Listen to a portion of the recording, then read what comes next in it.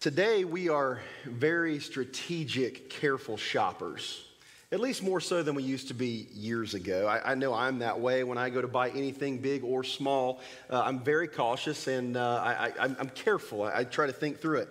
Most people today rarely buy in quickly when we're looking to make a purchase of any size. And the reason for that is because there's been so many scams and misleadings over the years that you feel like you really can't trust the people selling you the items. And but you have to buy things in order to live. I mean, you have to buy cars, and you have to buy electronics, and you have to buy clothing, and all the different pieces of life. So what is it that we do? How do we fix this?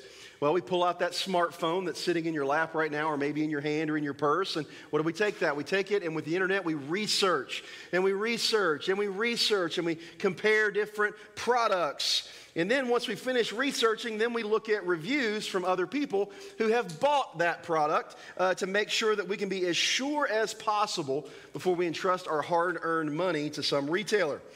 There was a funny review I came across recently on Amazon, and I wanted to share it with you. It was actually an actual review listed by an actual human being on Amazon for a bottle of glitter, like the stuff you'd use for arts and crafts. I thought you guys would enjoy this. This is what it says. This is the actual review. So I wake up in the middle of the night in my 2-bedroom apartment, and there's a homeless guy asleep on my couch. My roommate has a big heart but terrible judgment, and this is the second time he let a stranger off the street just stroll in and pass out. Great. You're probably wondering, what does this have to do with my arts and crafting? Well, I bought this product and I proceeded to cover everything my roommate owns in glitter. Every t-shirt, every book, every pair of shoes, his bed, I covered his entire life in glitter. He will have glitter in every crevice of his existence until he dies. Did some track out all over my apartment? Yes. Does the carpet look like a Care Bear had an accident all over it? Yes. Did he even threaten to kill me? Sure.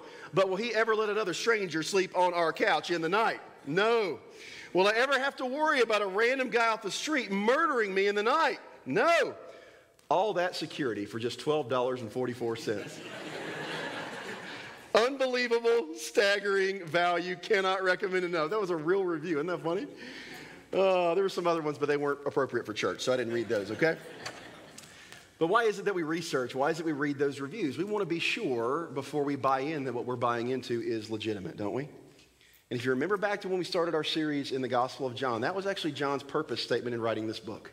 He wrote this account of Jesus' life so that we might believe that Jesus is the Son of God, that he was the Messiah, that he was God in the flesh come into the world. And so he wants to give us the pieces that we need to be able to buy into Jesus and who he is and believe in him. And I've already told you this many times throughout the series, but it's the most important decision you'll ever make in this life. And so as we dig back into chapter 10 this week, Pastor Chad did a great job covering the first half.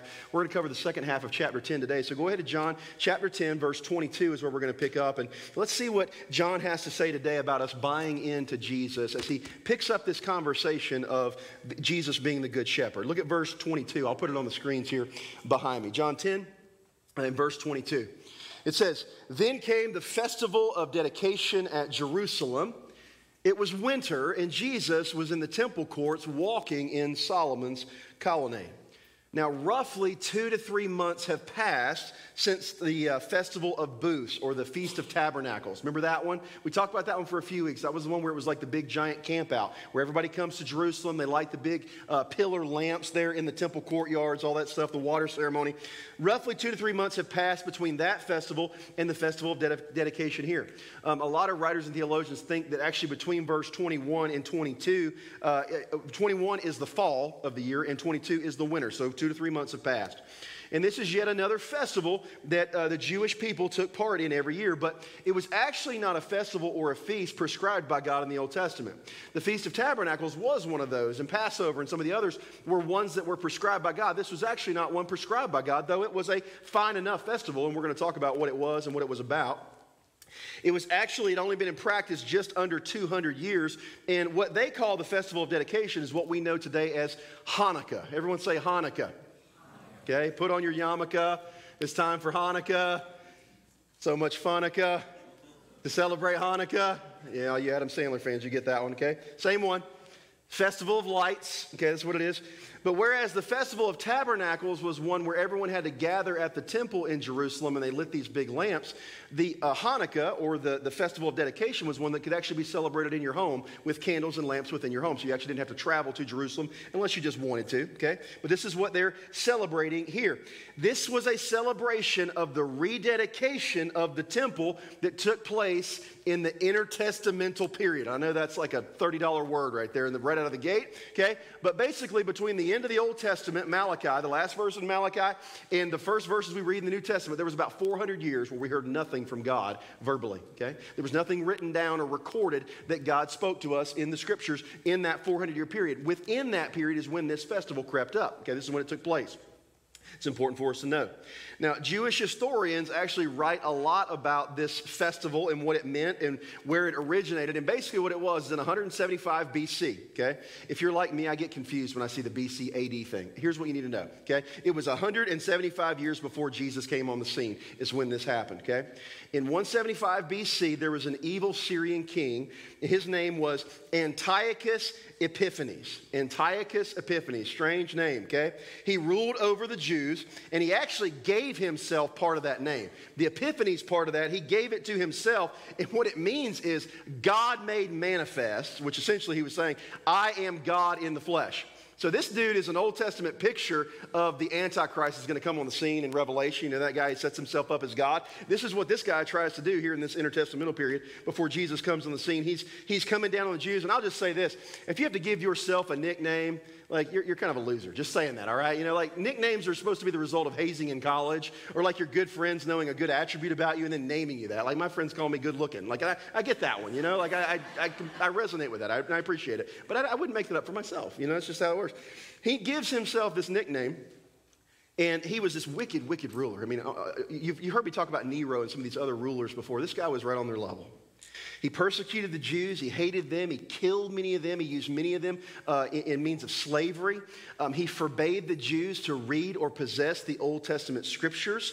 He forbade them to keep the Sabbath. He forbade them to circumcise their children. All these things that were important parts of their worship of God, he would not allow them to do. In fact, it was said that there were two women that went up against Antiochus and said, we're going to circumcise our young boys anyway, our babies anyway. Antiochus actually took their babies, murdered them in front of them, tied the babies' bodies around the mother's necks, and paraded them through Jerusalem as a show of his power. He led them to the corner of the temple and threw them off to fall to their death in the valley below. I mean, this is the kind of evil this guy would do, just heartless, ruthless, hated the Jews and hated God. And that was just part of his tyrannical rule. Okay? This guy, his biggest offense, and this is where I'm going with this, was his desecration of the temple. His desecration of the temple. He installed a statue of the false god Zeus in the temple that God had designed for himself. Okay? He actually even made an image of himself. Like he made a statue of himself and put it in there. Again, this guy's giving himself a nickname. He's making statues of himself. If either of those are patterns in your life, you may need to get some help, all right? You are a narcissist. This is what this guy was, okay? He makes an idol of himself, and then he takes it a step further, and he sacrifices a pig on the altar in the temple, okay? If you know anything about Jewish culture and the Jewish law, pigs were incredibly unclean. Like, this is a detestable, offensive act, okay? This is like slapping a Duke Blue Devils bumper sticker on a North Carolina Tar Heel fan's bumper, okay? I know what a good Tar Heel fan, but, you know, and I say that jokingly, but this was seriously an incredible, incredible offensive thing to the Jewish people, and they felt an offense to a holy God, okay? So they were mad, as you can imagine. They were angry, they were under oppression, and there's a guy named Judas Maccabeus that comes on the scene, and you might have even heard of the term before, Maccabeans. This is where they're named from, this guy, okay? Judas Maccabeus was their hero. His name was Judas the Hammer, and he did not give himself that name, all right? Someone else endowed him with that. You've heard of MC Hammer? This is J.M. Hammer, all right? MC Hammer was the parachute pants and bad music in the early 90s. This guy was armor, and like he comes in and he has a revolution against this guy. But Judas, along with his ragtag army in the countryside, come in, and they actually conquered Antiochus. They overthrew him, and they took back Jerusalem. He goes in, and he removes the idols from the temple. He goes in, they actually ritually purify the temple, and he reconsecrates, and he dedicates the temple back to God. There's where they get the name from, the Festival of Dedication. They're rededicating it back. And so this is what they're celebrating in this festival. It was a great thing. There was a desire, though, and take note of this. There was a desire in the people here at this festival to not only celebrate the possession, again, of their temple, but to celebrate and lift up the power of their hero, Judas the Hammer. And I was thinking about this over the past couple of weeks as I was preparing this message, and the desire that they had to lift up this hero is still alive and well today in our hearts, isn't it?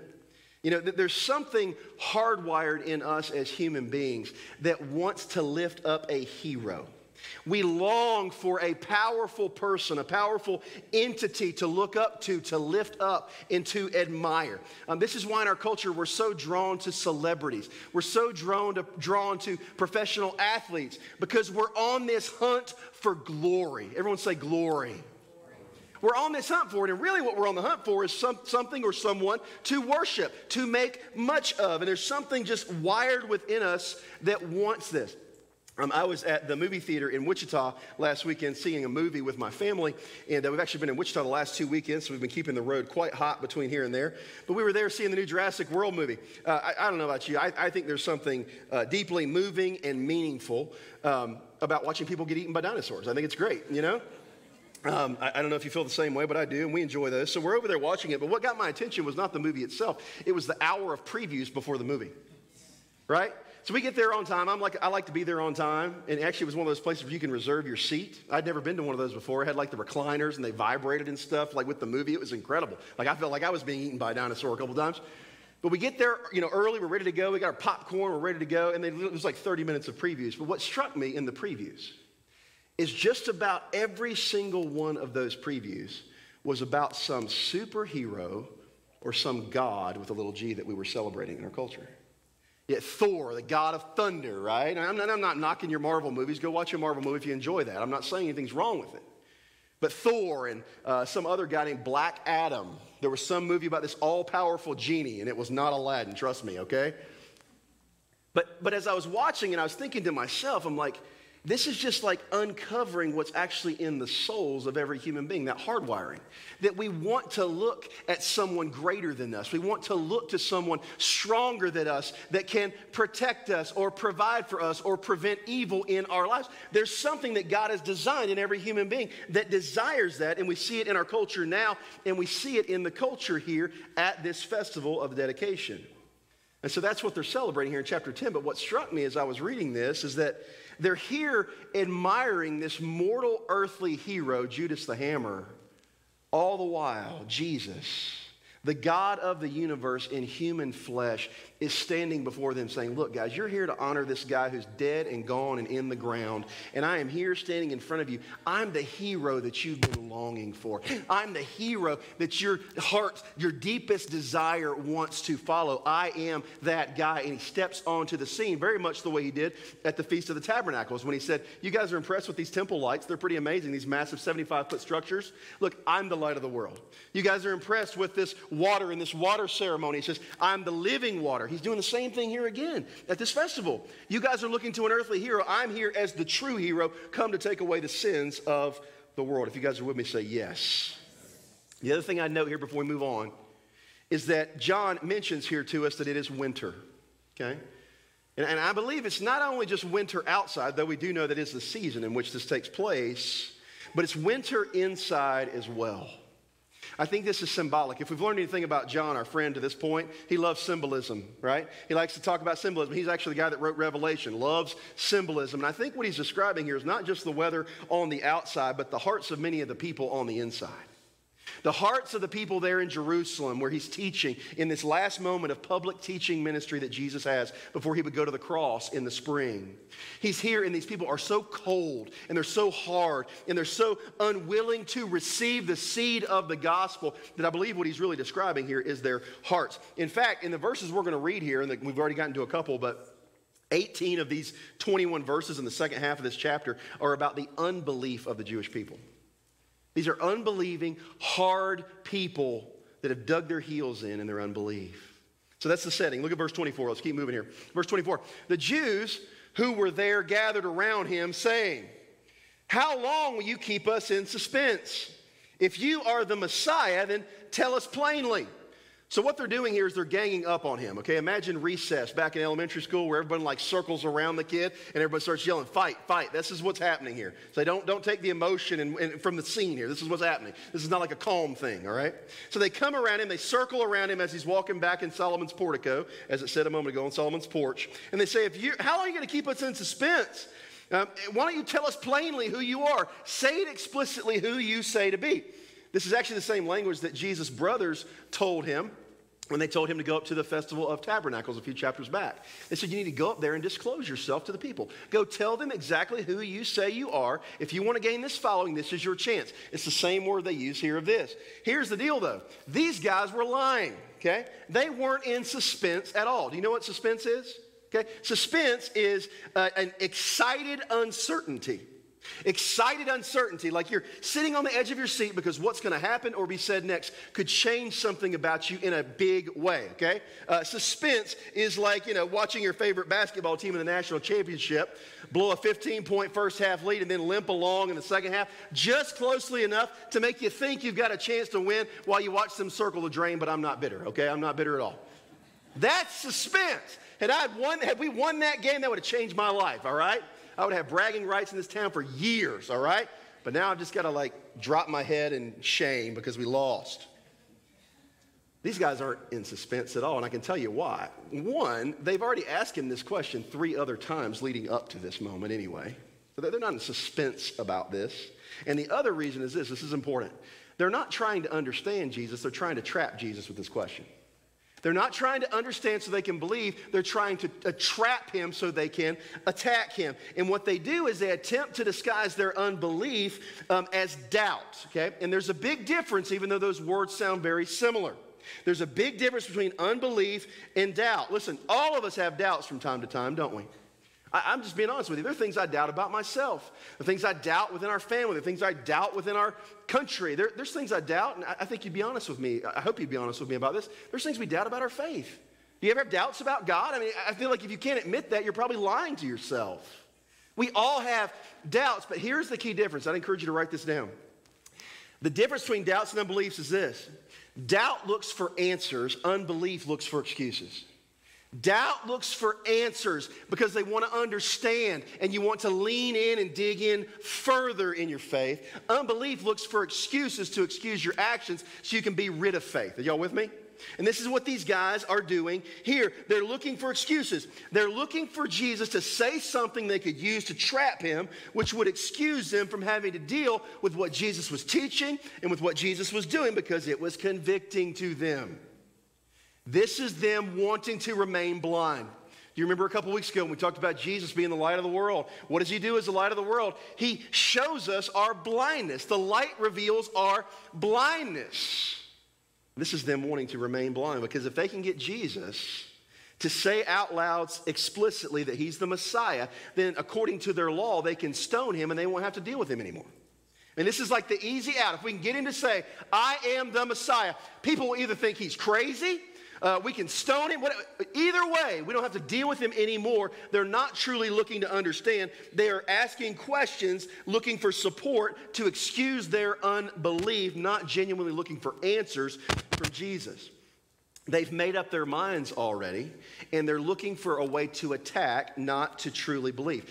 This is like parents in the room. It's Father's Day today, right? Let's talk about parents and kids for a minute.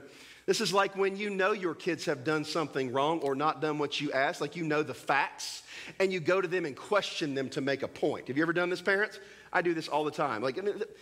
I'm a pastor. This stuff never happens in my house. You know what I mean? Like we float down the stairs in white robes in the morning, and there's like the Hallelujah chorus, that whole thing. No. Has it ever happened to you that maybe you ask? Let's just make one up. Okay.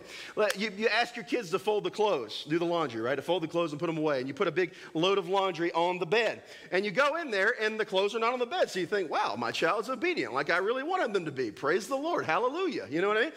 But then you lift up the bed skirt and you look under the bed. And you look under there and you're like, that's not where those clothes go.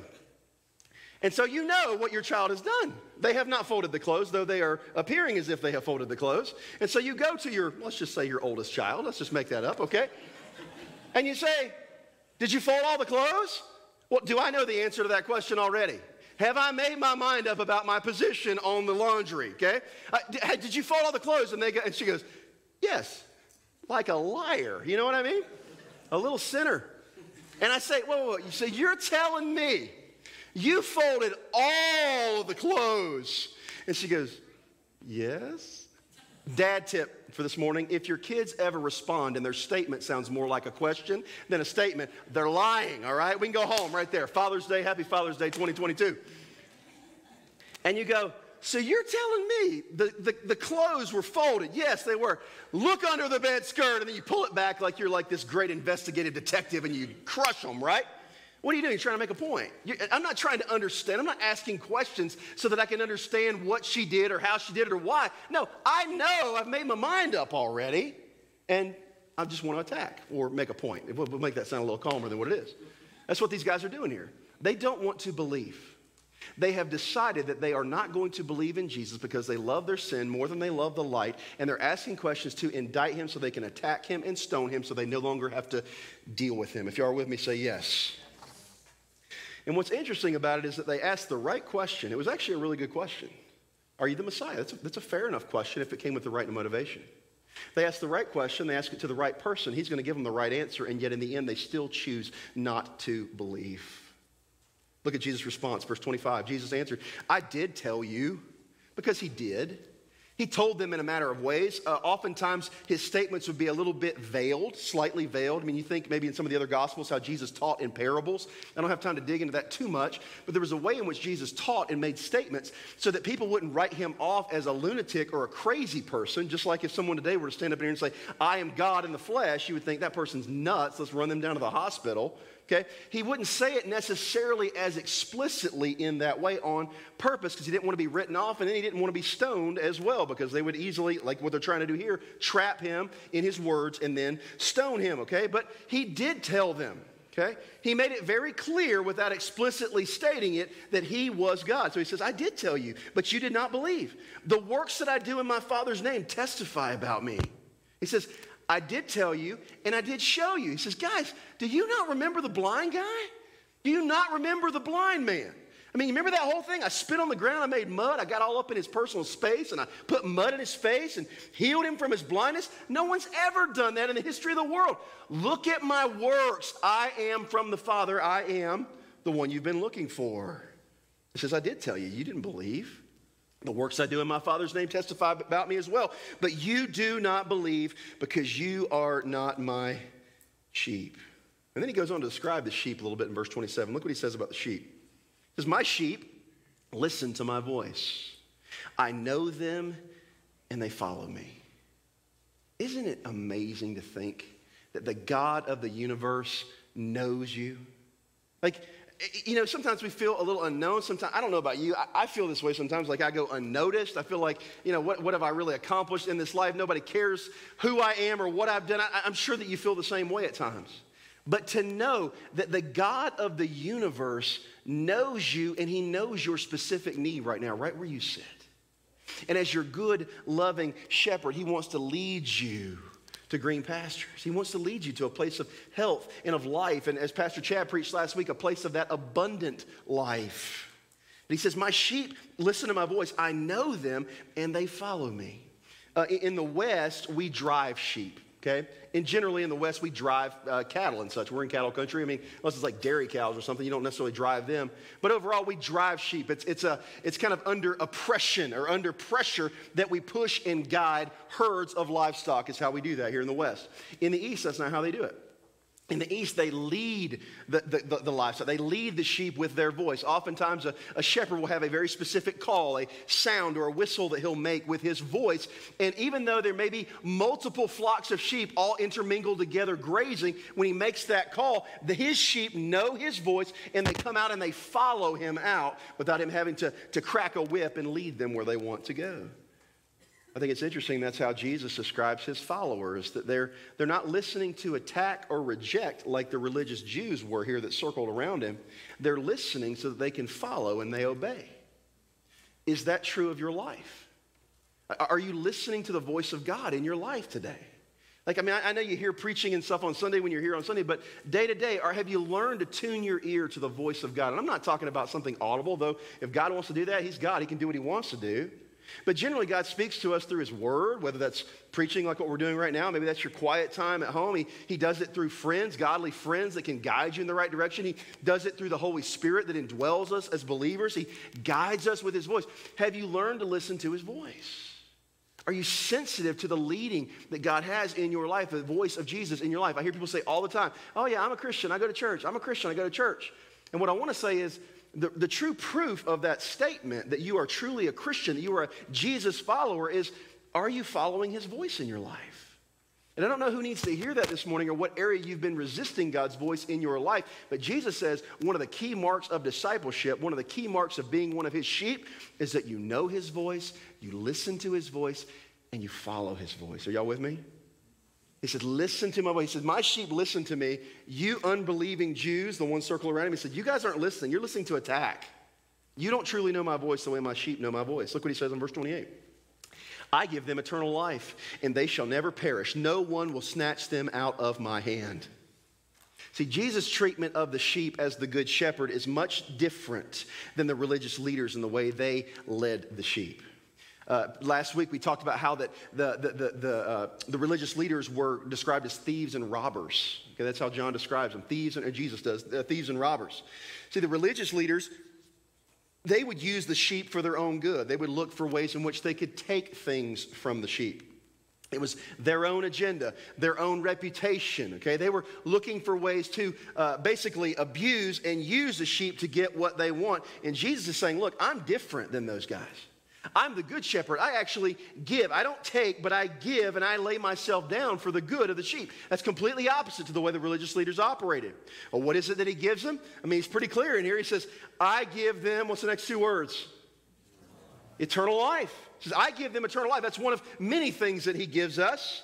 And you say, well, wait a minute. You mean he gives us eternal life? I mean, I thought I had to earn my salvation. I thought I had to do enough good things. I thought there was going to be a day when I die and I stand before God and he's going to have this big giant scale and he's going to weigh my good deeds versus my bad deeds. And if my good deeds outweigh my bad deeds and I'm getting in, I thought that's how it worked. I thought I had to earn it. No. Do not miss the simplicity and the gravity of what he's saying here. I give them eternal life. Everything about your salvation has been purchased and accomplished by way of Jesus Christ on the cross. He has paid it all by his sacrifice. It is nothing on your merit. It is nothing on your works. There is not enough good things you can do in this life to outweigh the sin in your life and in your heart. The only way to be saved is through the gift of eternal life that Jesus offers us, and all we have to do is receive it. Again, this is John's whole point of this book, this gospel, is that you might believe and receive that gospel that Jesus has purchased and provided for you. There is nothing that you can do to earn it. He says, I am a good shepherd, so I don't take, I give them eternal life. But then it gets even better. He says, and then they'll never perish, and no one will snatch them out of my hand. He says, that's not all. He says, not only, you don't do anything to earn eternal life, but you don't do anything to keep your eternal life either. You and I don't do anything to earn our eternal life, and you don't do anything to keep it either. He said, they'll never perish, and no one's going to snatch them out of my hand. He says, no one, not the thief, not the wolf, not the robber, not even your own bad deeds or your bad motivations or your sin can pluck you out of God's hand, out of Jesus Christ's hand.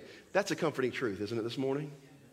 See, whenever we accept Christ as our personal Savior, you are forgiven of past sin, present sin, and future sin. That doesn't mean we're not going to mess up. It doesn't mean there's things you shouldn't. You should confess along the way. I confess sins every day to the Lord. I'm not perfect. And those of you who know me well know that.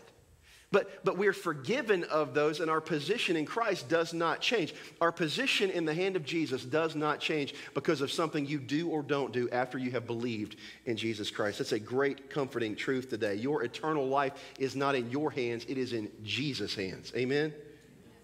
And then he doubles down in verse 29. Look what he says in verse 29. Not only are you in Jesus' hand, he says, my Father who's given them to me is greater than all. God is greater than any being in the universe. He says he's greater than everybody, and no one can snatch them out of my Father's hand. So not only are you in Jesus' hand, you are in God's hand, and I would tell you that's because they are one and the same. And let me ask you a question that is not a trick question at all right now. Can anyone steal from God? Anyone. Is there any thief cunning enough to steal from God the Father? No. Is there any wolf strong enough to steal from God the Father? No. Is there any robber cunning or subtle or crafty enough to steal from God the Father? No.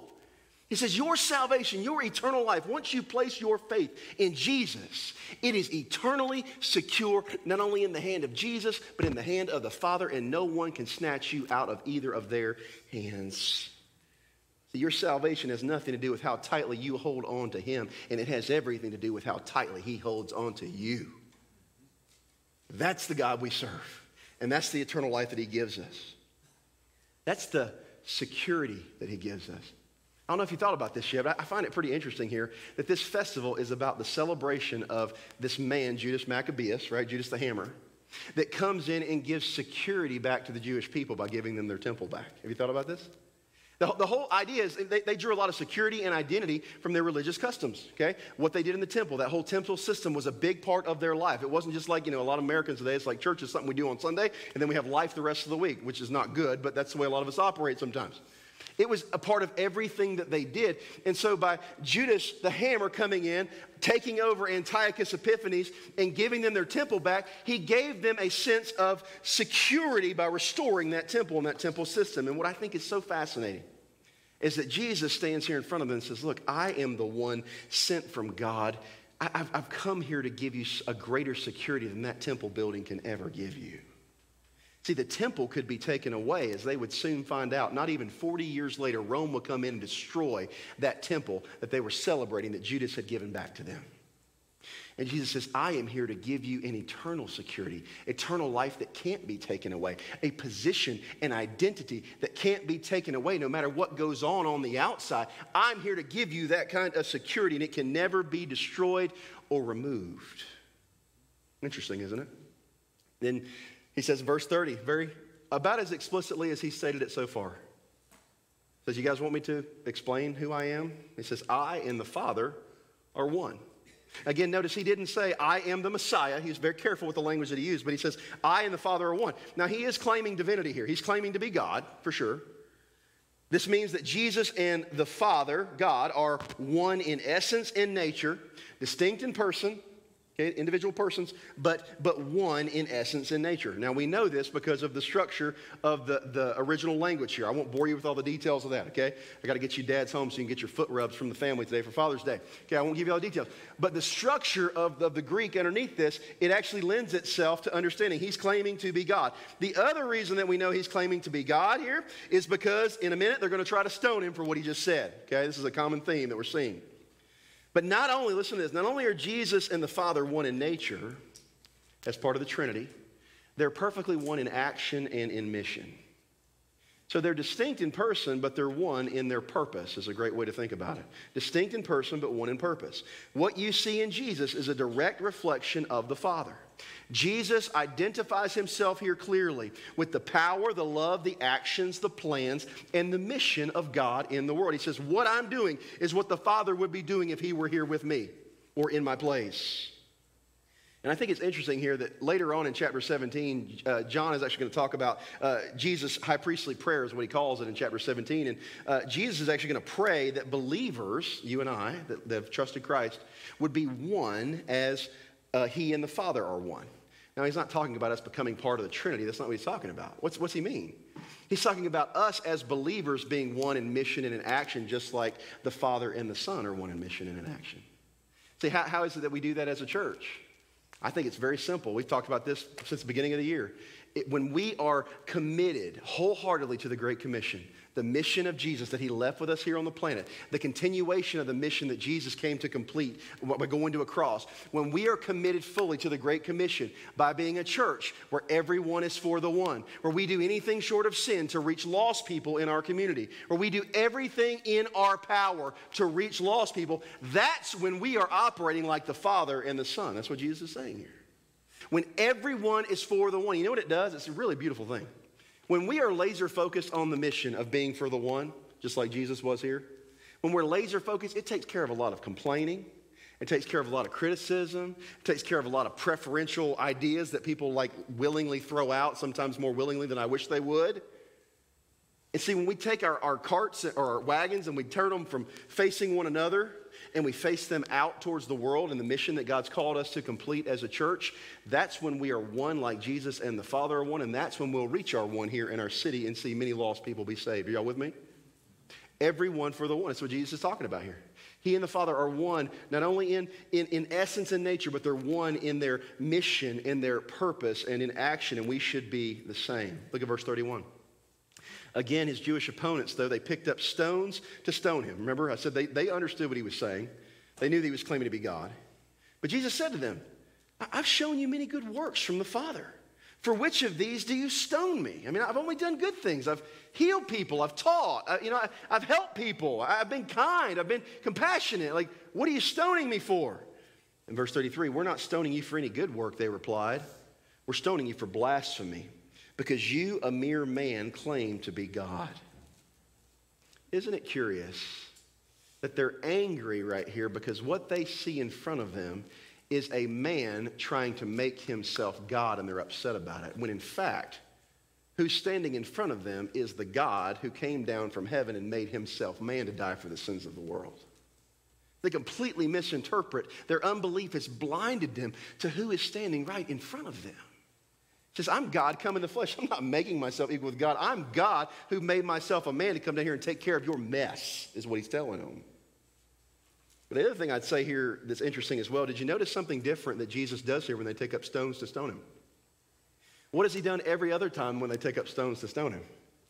He slips out the side door, doesn't he? Is that, all right, did enough here, better get out of here before they take me out early. That was the plan. And again, he was following the will of the Father. It's interesting to me here that in his last public teaching opportunity, in his public ministry, that instead of slipping away, the risk that he takes by staying there and continuing to try to reason to get these hard-hearted, winter-hearted religious people to believe. What a glimpse we have of Jesus' hardness for the lost. These religious Jews were terrible to Jesus. You've heard me tell all the things, so I won't do it all again right now. They've been terrible to him. They've said terrible things about him. They've tried to kill him. They've maligned his character. They've tried to discredit him. All these evil things that they've done to him, and yet they're about to stone him. And instead of Jesus slipping away, he stays and tries to reason with them because he wants to see them believe. If that doesn't show you the heart of Jesus Christ for you, his desire for you to believe and be saved, I don't know what will. And he sticks around and he says, guys, believe, listen to me, believe. He doesn't slip off. And he gives them a great piece of logic here in verse 34. Look what he says. Jesus answered them, is it not written in your law, that's the Old Testament, is it not written in your law that I've said you are gods with a little g? If he called them gods to whom the word of God came, and scripture cannot be set aside or broken, what about the one whom the Father set apart, me, as his very own and sent into the world? Why then do you accuse me of blasphemy because I said I am God's son? Now, Jesus is doing a little bit of like beating them at their own game here. He says, you guys you're so tied to your Old Testament and the law. He says, you want to go there? Let's go there. I know my Old Testament. Jesus knew it perfectly. And what he's referencing here, the phrase, you'll notice it's in quotes in your Bible. What he's referencing here is Psalm 82. Psalm 82 is a pretty obscure, not well-known psalm, okay? Like you're not going to find this on a coffee mug or on Hobby Lobby art, okay? You're not finding it, okay? It's not going to be on there. What the psalm is talking about, it specifically is in verse 6. It's about God condemning or God judging Israel's leaders. And he calls them, instead of calling them leaders, he calls them gods with a little g, okay? And he's condemning them because they're not dealing justly with the weak, the orphans, and the widows. And so Jesus' line of reasoning here is brilliant. He says, I'm going to use your Old Testament against you right now, religious people. He says, so you're telling me that if leaders, bad leaders in the Old Testament can be called gods with a little g because they're extensions of God's authority to the people, okay? Why can't I be called the Son of God? Why is it blasphemy if I'm called the Son of God? I'm here fulfilling the purposes of God. I'm here fulfilling the purposes and the actions of God. I'm doing only that which God can do, and I'm representing him. Why can't I be called the Son of God? I will tell you this too, and we don't have time to dig in too far here. This is probably a whole other message for another day. But I think even this idea of coming underneath God's authority here by way of the leaders he puts in place is really important for us as Christians. See, it's easy for us to blast presidents and other political leaders and church leaders and community leaders and et cetera, Let me tell you something, and I don't have time to preach a whole sermon here, but there is blessing when you submit yourself to God-ordained leadership. There just is.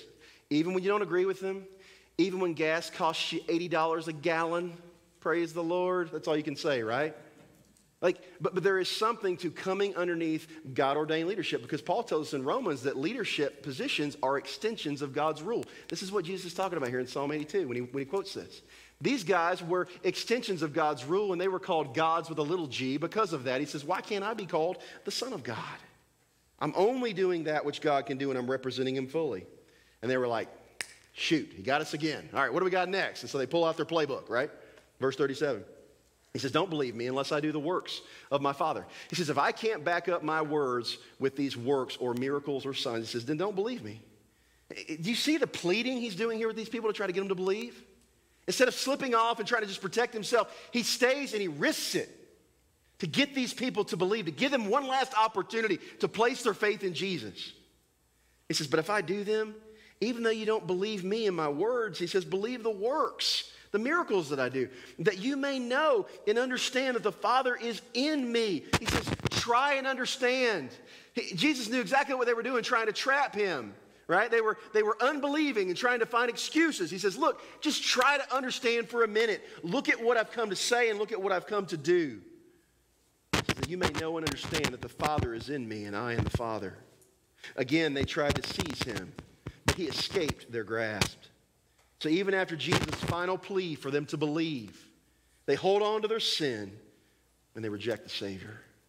And then verse 40, and Jesus went back across the Jordan to the place where John had been baptizing in the early days, and there he stayed. Now he's talking about John the Baptist there, which he'll go into detail. So to get the timeline right here, in the spring, we're in the winter here. In the spring, very soon, Jesus would give his life for the sins of the world on the cross. But before he does, he returns to the place where John the Baptist prepared the way for the beginning of Jesus' public ministry, and now that public ministry is drawing to a close. And look at what happens down at the river that didn't happen at the temple. Verse 41, and many people came to him there at the river. They said, though John never performed a sign, John the Baptist, all that John said about this man was true. And in that place, many believed in Jesus. What a contrast between the river and the temple, right? What a contrast, the belief that took place at the Jordan while there was unbelief and hardness in Jerusalem. These men and women that knew the law inside and out there in Jerusalem rejected him. And yet these people here at the river Jordan come to him and they believe. And I think it's interesting what they say about John the Baptist here. So he never did he never performed a sign. There was no miracles. There was nothing showy about John's ministry at all. John the Baptist was not about making a name for himself. He wasn't about being pretentious. He wasn't about fame. He wasn't about status or show. He was a faithful witness that put the spotlight on Jesus and Jesus alone. And I think there's a great key to faith in that. John Piper says it like this. He says, faith flourishes when the spotlight and attention is placed on Jesus alone. Think about that for a minute. Faith flourishes when the spotlight and attention is placed on Jesus alone. Let me tell you something. That's what we try to do here every single week at Bible Christian Church. See, I could get up here and I could give you 3 life hacks to make your marriage better. And I'm going to give you practical application. You hear it throughout the messages. But I could get up here and only give you 3 life hacks to make your marriage better. And that might work for a week. Okay, let's just be real. I can give you 4 life hacks to make you be a better parent and 3 life hacks to make you a better neighbor. Okay? Stop snooping through the fence. That's number 1 on that list, okay? I can do that. But what are those things at the end of the day if they're disconnected from Jesus and the person of Jesus?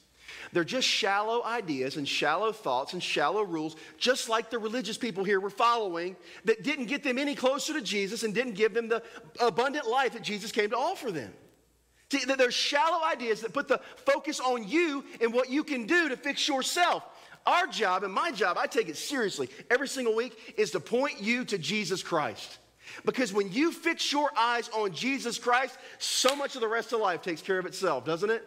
So I can give you 3 life hacks for this and 4 life hacks for that. Look, if you want that mess, go watch a TED Talk, okay? They're great for that. But here every single week, we're going to point your focus to Jesus Christ because he is the only one. He is the only good shepherd that can change your life and heal your marriage and heal your kids and heal your career and your family mess you got going on. It is when we fix our eyes on who Jesus is and what he came to do. That's a great place to say amen. And that's our goal every single week. And just like John here, my desire is for every single one of you. If you've never believed, I want you to believe for the first time ever. And if you have believed, I want you to believe more deeply than ever. That's John's desire for us throughout this gospel. That was John the Baptist's desire as he pointed people to the person of Jesus Christ. And just like both those Johns, I want you to believe in Jesus today. Do me a favor, close your Bible and just look right here at me for just a moment. Close your Bibles. Here's the deal you've got to realize about this thing of belief. You are believing in something today. Did you realize this? You are placing your faith in something or someone. Listen, you are buying into something today. It is either a person, it is a something, it is some system. I don't know what it is for you personally. But you are buying into something with your life. You and I as human beings don't have an option not to believe. Even what we've been describing here as unbelief in these religious people, really what it is them choosing to believe in something different than Jesus. Their unbelief in Jesus was belief in something else. They thought they knew better than Jesus. They thought they could make themselves better apart from Jesus, right? At the end of the day, they're believing in something. We don't have a choice not to believe. And you and I are the very same today as the religious people Jesus interacts with here. You are buying into something with your life. Listen to this line closely. Do not miss this. You are entrusting yourself and your life to something today to take care of you, to provide for you, to guide you, to protect you, and to fulfill you. That sounds a lot like a shepherd, doesn't it?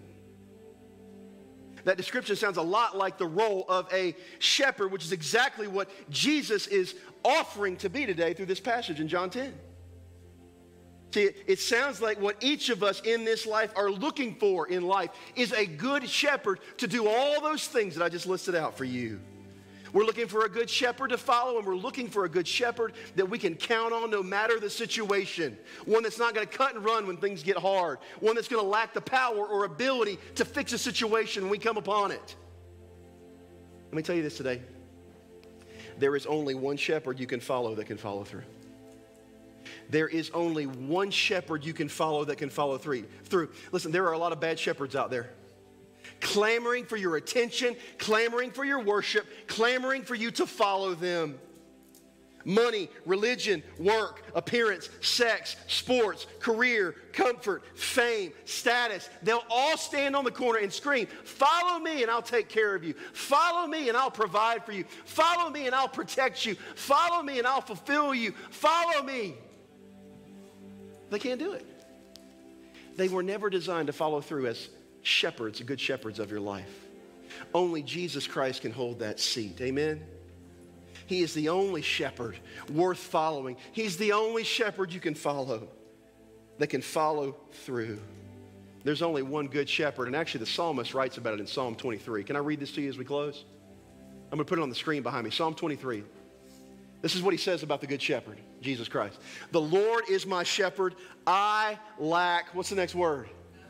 Nothing. He makes me lie down in green pastures. He leads me beside quiet waters. He refreshes my soul when I'm weary. He guides me along the right paths for his name's sake.